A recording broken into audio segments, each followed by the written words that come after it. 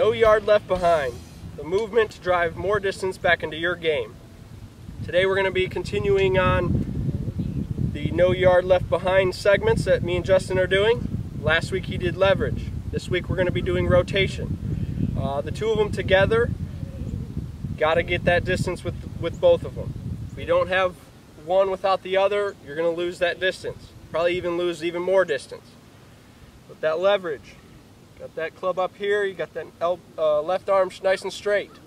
You rotate. If you stop rotating, your arms are going to go past your body. You're going to have that chicken wing. You're going to lose that distance. Okay? The two drills we're going to be talking about today. The first one is sticking the club in your belly button, sticking your arms out as much as you can. We're going to get our nice posture.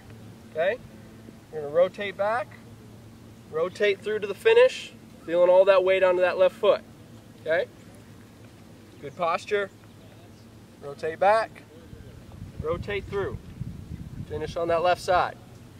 Okay, our second drill today is going to be the golf ball drill. Take a couple golf balls, do as many as you can. Do about 4 or 5, then feel that, hit a couple golf balls feeling that. What we're going to do is we're going to take one golf ball in our right hand. We're going to put our hands, get in our posture, put our hands not together, but just letting them hang from our shoulders. We're going to rotate back, wait until our left shoulder gets to our chin, and we're going to throw that golf ball down the line to our target, ending up on that left side. All that momentum is going towards your target. I'll show you down the line. Okay, get that golf ball, right hand, rotate back, rotate through, down the line.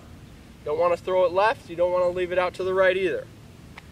Hope this helped you guys out. Next week we're going to continue on fitting and the right way to have the right clubs in your hand to gain that distance.